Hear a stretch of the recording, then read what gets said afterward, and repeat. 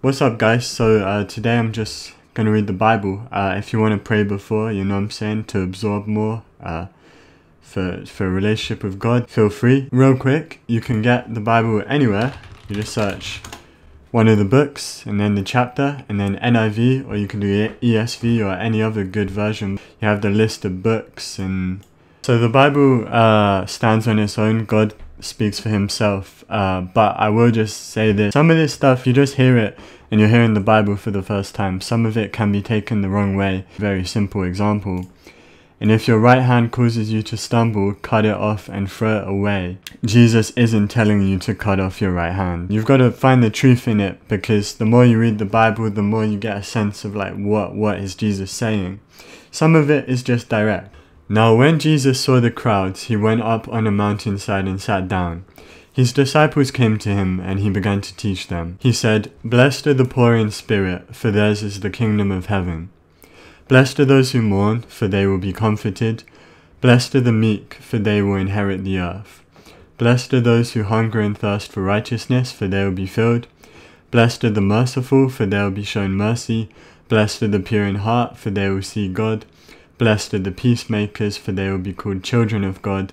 Blessed are those who are persecuted because of righteousness, for theirs is the kingdom of heaven. Blessed are you when people insult you, persecute you, and falsely say all kinds of evil against you because of me.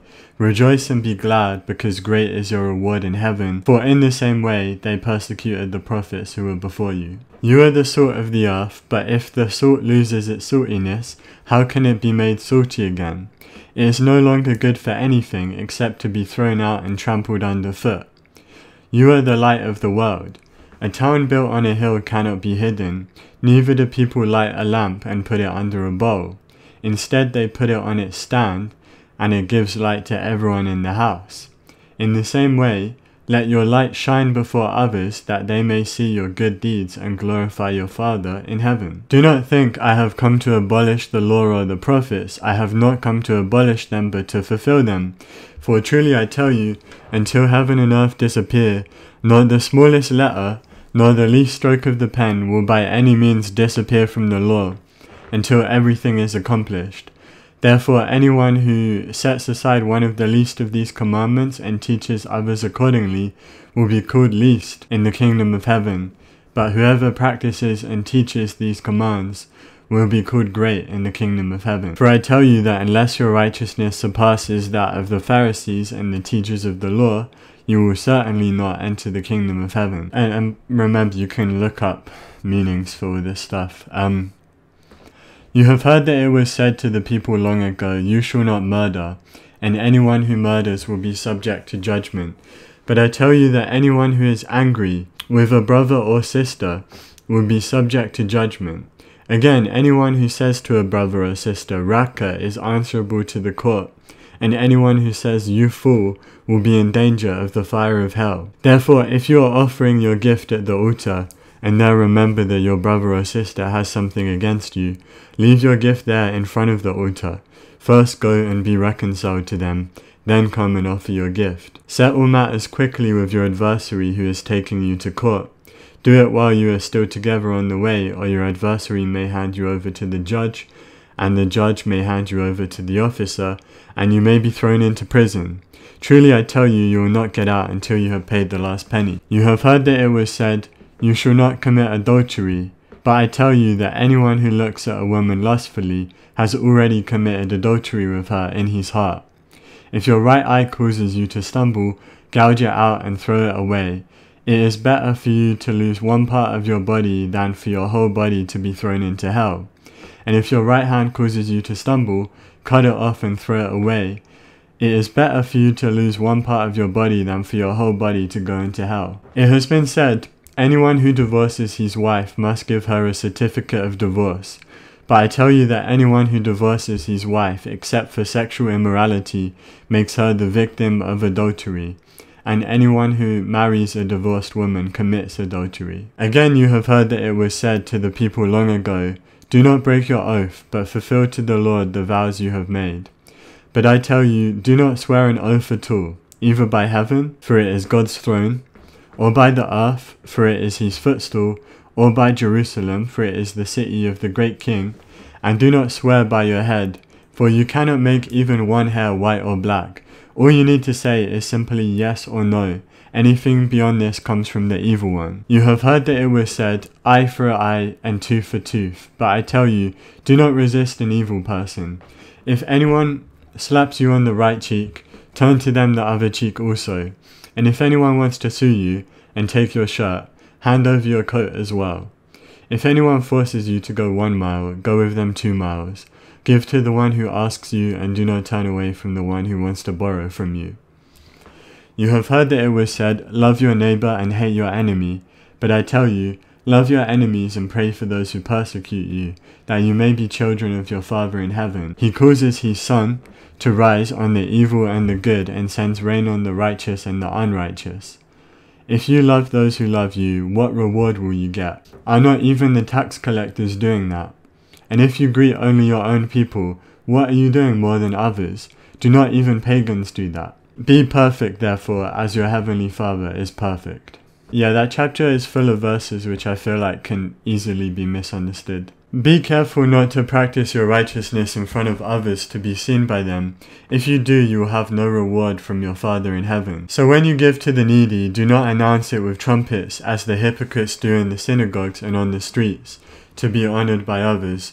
Truly I tell you, they have received their reward in full. But when you give to the needy, do not let your left hand know what your right hand is doing, so that your giving may be in secret.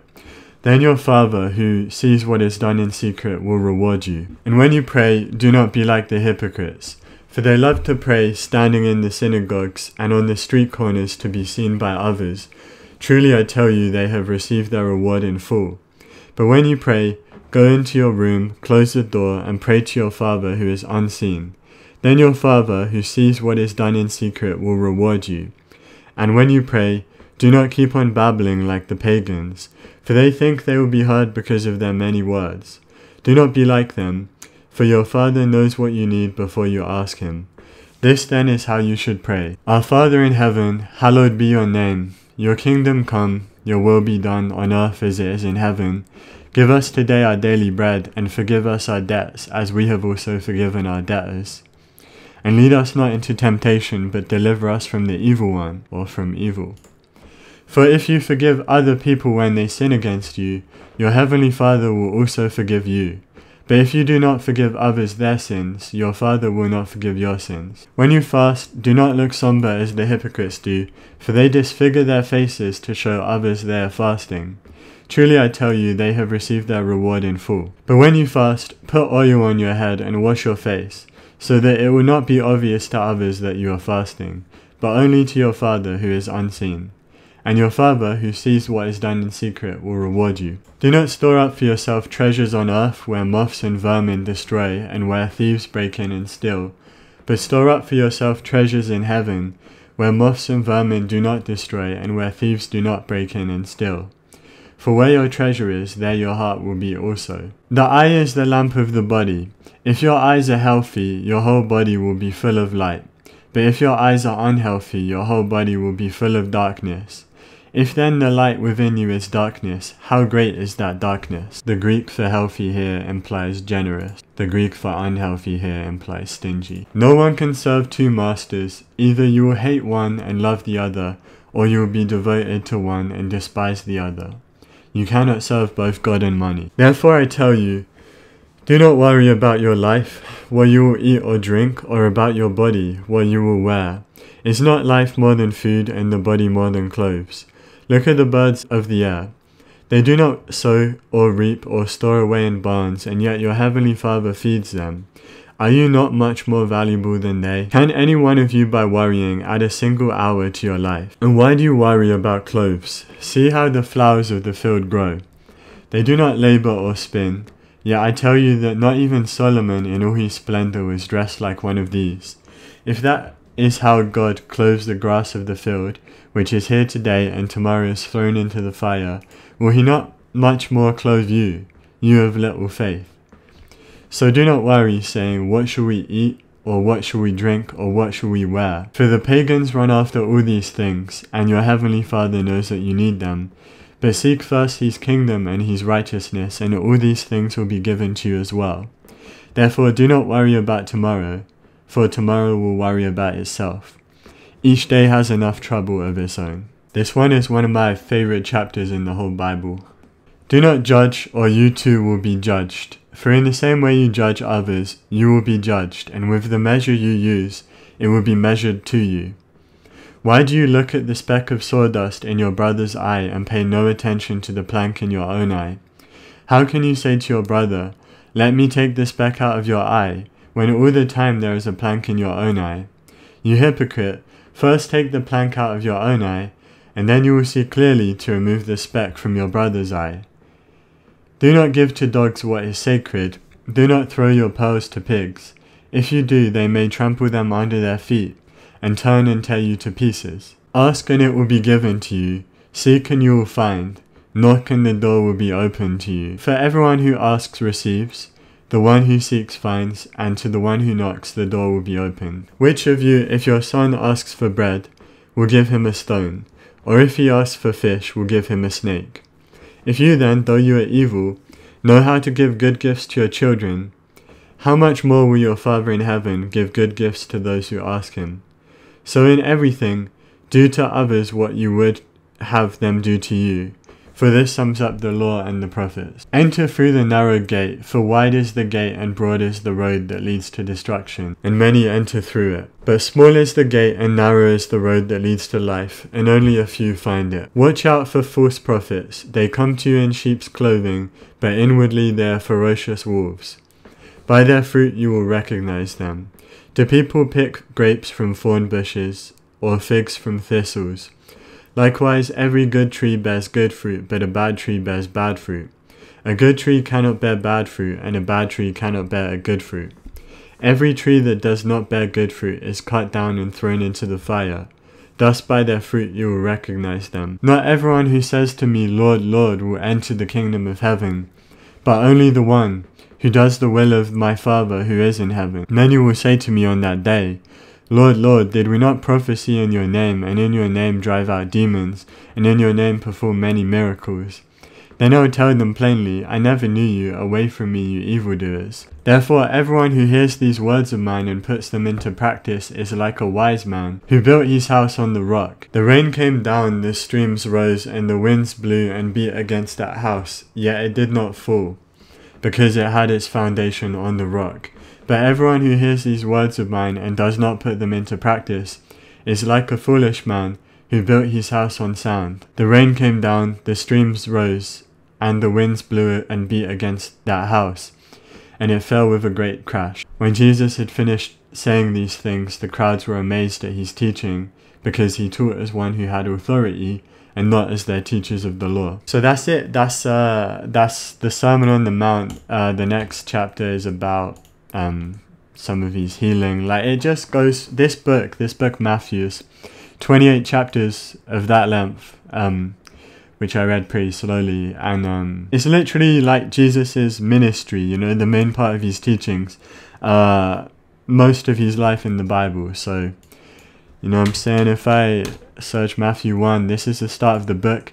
This one I think scares people off a bit, because it's a list, it's basically his family tree, kinda, his genealogy, like his father, his father's father, etc, etc. And then, you know, it does that, and then this is like an introduction, right, the first 3 chapters, so it's very interesting. And then it gets to him being tempted, and all this, and then, yeah guys, thanks for watching, I guess. I mean, praise God for us being able to hear these words. And you know, what I think you need to know with the Bible and God and stuff is just seek and you'll find, as Matthew 7 said. Just pray, look for the answer, you know, make an effort, because there's a lot of like lies and distortion and resistance and anxiety and discomfort and laziness and procrastination and all this that like surfaces, and I've experienced many a time. But when you walk forward, you realize it's all like illusion. So what I'd say with all of this is just you wanna, like, if you're exploring this, you want to be in a position where you're just moving forward. You're not worrying if you get knocked. You're just moving forward, you know? That's it. Like, that's, if you learn more with a real heart and an open heart and a heart that's open to correction, and if you're praying to God, you know, reading the word, that's powerful. And the thing you just need to know is take responsibility for your own searching for it, you know what I'm saying? Like, a lot of people, like, I feel like they want to read the Bible, but they put it off and they think, oh, I'll read it here, or I got to do this first, or I don't have time. And then they kind of like feel bad after they don't do it, and then it scares them off more. And every time someone reminds them of how little they've read the Bible, they feel bad. So like it just distances them. But forget all that, man. Like just walk forward, you know. And if you feel like you don't have the strength, or you feel like you're distracted or anxious or anything, sinning, whatever, not good enough, you know, like you don't deserve to be saved, pray to God, put it before God, because I tell you right now, salvation is for everybody. This is where God saves us and God helps us obey him and do good. This isn't like you have to be a certain level of goodness to accept Jesus. Do you get what I'm saying? It's the other way around. God makes us, like, God transforms us. And with that in mind, Jesus died for your sins. This book will explain that. But the reason death is in the world in the first place is because of sin, of human sin, and all that. And sin is very, very serious, and it takes us away from God. So yeah, you know, that's why Jesus lived a perfect life. He obeyed God fully and was a sacrifice for us. Like how they used to sacrifice animals in the Old Testament, but a complete righteous version. So yeah, he died.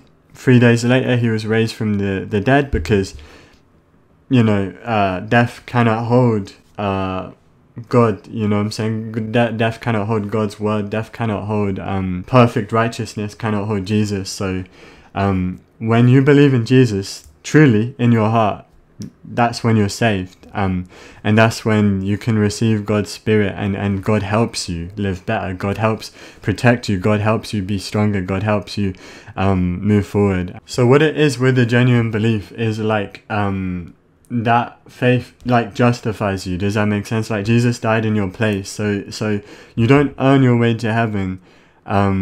It's more like Jesus is in your place. But that doesn't mean you keep sinning, you know what I'm saying? That doesn't mean you just live like a sinner, live like the world does, and be like, thanks Jesus. Like, nah, like take this as my view of it, you know what I'm saying? The truth is in the Bible, and you can ask God. But my understanding of the Bible is that when you have faith, it's God gives it to you, and that transforms you, that allows you to stop sinning, etc. So it may not be like you are absolutely perfect, you never make mistakes, all of this, but if you live unrepentantly, you know, if you're constantly living in willful sin, that is a fruit of your faith, right? So for some people, I think that means they actually don't have genuine faith and they're not saved, which is a mad thing. But yeah, so the Bible says believe in the Lord Jesus and you will be saved, and that's the idea, right? Repent, believe. Repent means a change of mind.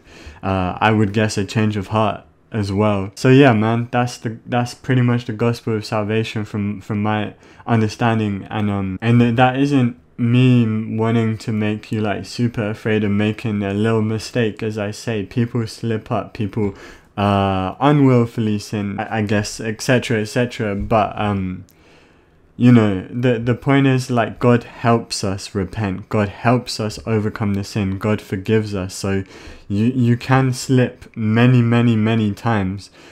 But the important part is, like, I think the important part is aiming to have a genuine faith and a genuine repentance. And the Bible says, you know, something like, the Bible says, you believe that there is one God. Good. Even the demons believe that and shudder. So I think faith is more than believing that Jesus and God exist. It is actually having a belief in the heart, right? a belief that I guess shapes the rest of you, I guess. And I think that's part of the process. I'm not saying that will happen immediately. I don't want people to be like in this like darkness just because they feel like they're making mistakes, but we don't want to be making willful mistakes for real. And I'm saying that as somebody who has and can slip up, like, but I believe this is the truth. But I think faith is also a trust, right? It's a trust, because when you have faith in God, you know, you trust him and you obey him and you love him, and one of the ways you love him is by obeying him, and one of the ways you love him is by loving others. So yeah, man, there's a lot to this whole being saved Jesus stuff, you know.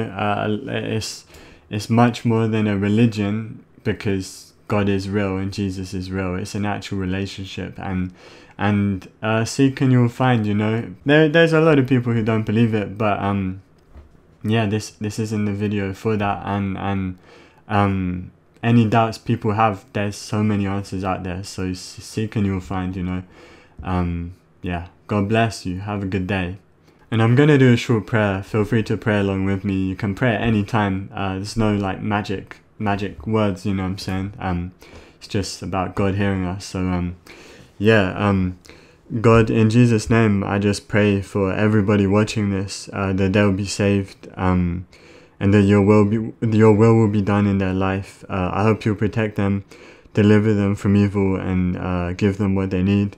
And I pray for their forgiveness and faith, and that they'll just read your word and absorb it how you want them to, and that it won't be a chore for them, where you will it not to be. So God, thank you.